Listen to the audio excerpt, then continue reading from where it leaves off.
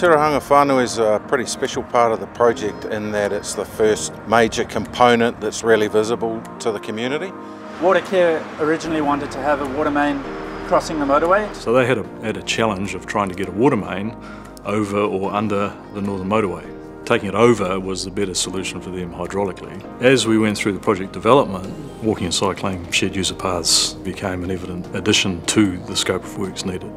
The Tirohanga Whānui was a name I think the mana whenua table come up with. The narrative for the entire project talks about the arrival into the space, the welcoming into the actual area, and then getting your bearings. So the Tirohanga Whānui literally means to be able to see for miles. The corridor we used for the abutment walls was about coming into an area and finding the high ground to find your exit routes or waterways at a low point to find the ocean. Well, we thought this very dramatic site really needed a strong colour. We thought that a good strong red, we wanted it a slightly dark, mysterious red, if you like. It's not just boring bright red. It's got a sort of depth to it. And we got good support from iwi on that because it's a very traditional Māori colour.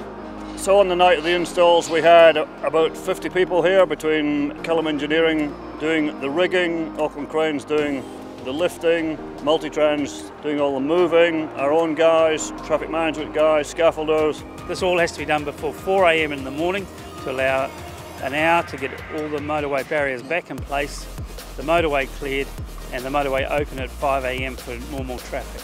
So we've put the bridge in place.